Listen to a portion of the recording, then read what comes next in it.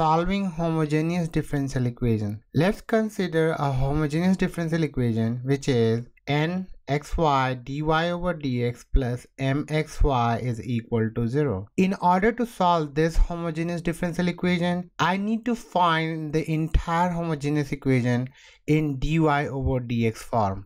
So if I do that, I will rewrite the whole expression as dy over dx is equal to negative mxy over nxy. Let's take y equals to vx, where v is the function of x. I would like to differentiate y equals to vx on both sides, and if I do that, I will rewrite my expression as dy dx of y, which is over here, is equal to dy dx of vx, which is over here. As you can see, Vx is a multiplication of two functions, the first and the second. So what I will do, I will use the product rule to find the differentiation of Vx, and if I do that, I will rewrite the entire differentiation as dy over dx is equal to v dy dx of x plus x dy dx of v. dy dx of x is 1 and dy dx of v is dv over dx, and I will write that over here. So my expression after finishing the differentiation is dy